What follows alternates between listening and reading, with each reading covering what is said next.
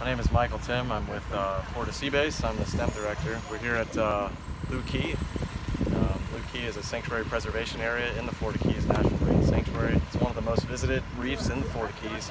I think one of the top reefs visited in the world. So this was named after the HMS Looe that sank here.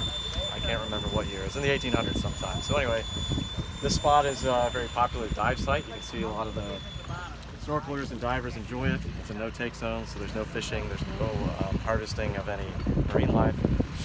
And you can see we have a series of mooring balls that we tie up to, so there's no anchoring in here as well.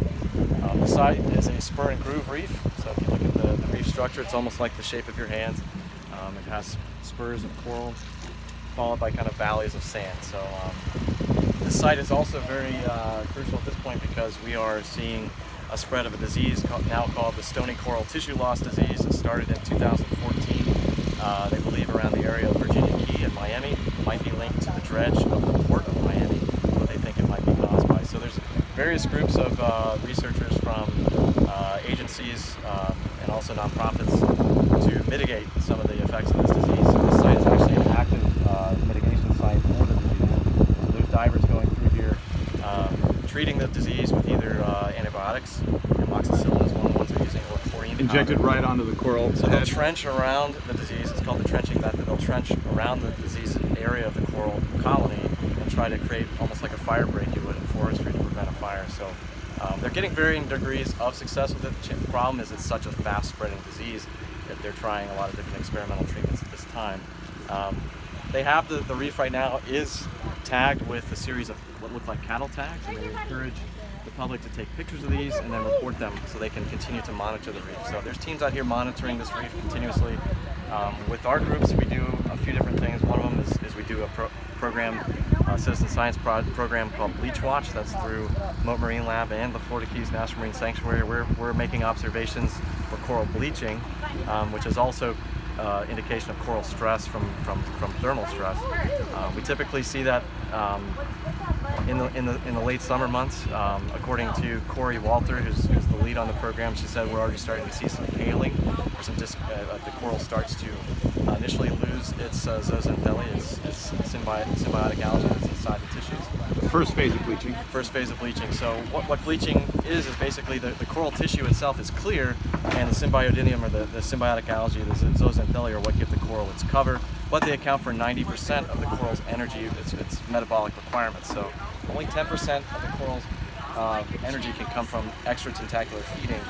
They require that symbiotic algae to feed. So when they get stressed, they lose that, and then they're in trouble. So they can recover from it, they can reacquire or reinfect themselves with the symbiotic algae, or symbiodinium, but it's a sign of stress. And I think they've been reporting bleaching, I believe for the past 15 years, every year for the past 15 years, something of that sort.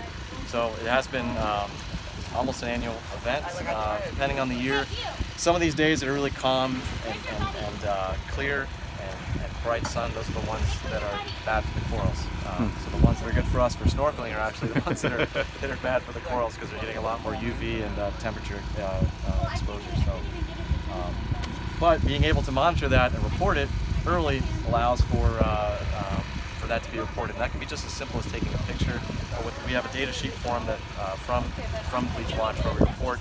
Even reporting no bleaching as null data, and that is still important to understand when the exact point at which the bleaching occurred. So we'll come out here, we'll record conditions and everything else, so that we can kind of put that in with the metadata, so it helps them with their study. So it also counts as good activity for scouts or people for citizen science to get involved looking at the reef. Totally. And studying it. Totally. And so yesterday, or a couple days ago when we were here, looks like now I see 1, 2, 3, 4, 5, about 6 boats out here. But we started and there was 24 boats, and then we left, there was 28 boats out here.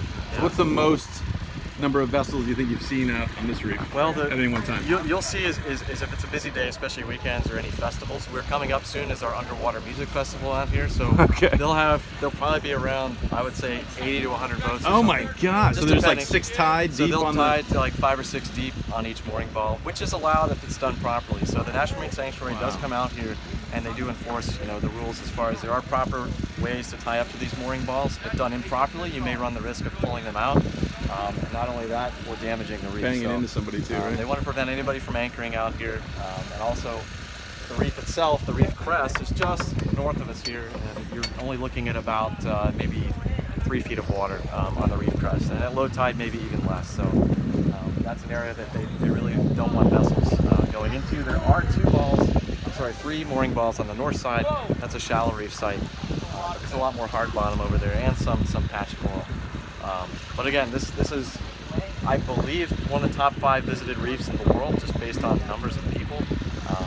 Obviously, Great Barrier. So like on the order of like hundreds of thousands of people a year. Right. Yeah, I believe so. So you can imagine, a day like today, there's probably a few hundred people that'll be out at the reef, and it's a weekday. So weekends, if you get a calm weekend day.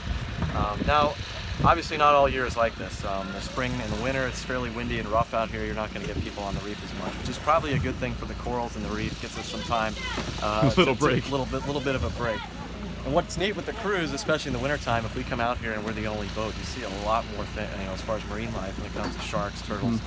They kind of seem to, when you have a large group of people, they kind of move away spooky. a little bit. Spooky.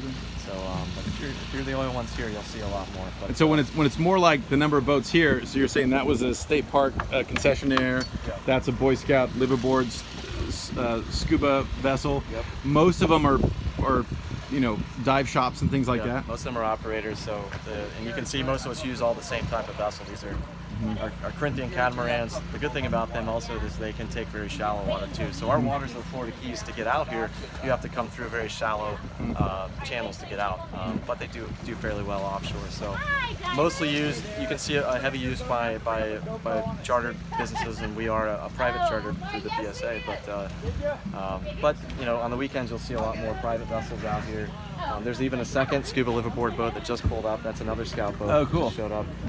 So we have local dive charters, and we have our other Boy Scout Corinthian back there as well. So coming out for the day. Cool. Coming out for the day. So it's all right. So Looe Key, interesting place, cool place, heavy use. Heavy use. Yes. Cool. Thanks, man. Yeah.